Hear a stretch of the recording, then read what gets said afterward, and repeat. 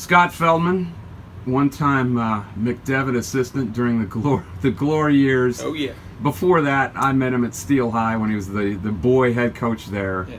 and McCaskey in Coatesville since then, and now a Downingtown neighbor of mine. Right. Now, the genesis of Moose.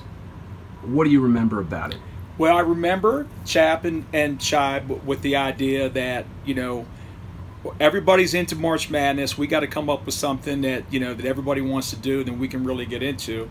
And, you know, instead of making the brackets, these guys came up with the idea of, you know, we're going to have everybody kick in X amount of dollars.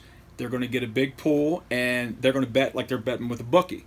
And what did you think? Did you think this is a brainstorm at the time?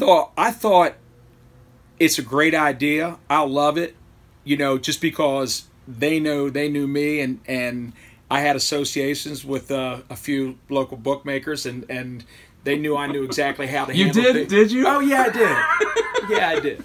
And I knew how to handle, you know, those type of situations and what we need to do. Now, the one thing that we did not do, we didn't, you know, and you know this from playing Moose, you know, there was no vig. It was just, you know, right. you had your number, which means no bookie cut because there's really no bookie. There's really no bookie. So, you know, those guys talked to me about exactly how we would set things up. I talked about needing a lot of phones. I talked about, you know, especially knowing those two guys, we would have to take, you know, perfect records because, you know, we can't make one mistake and nobody's going to want to do it anymore.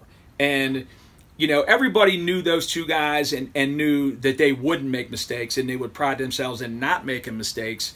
And that's, you know, that was the gist of it. And we set things up and you know, once we got the phones and everybody talked about who would do what, you know, it was a great setup.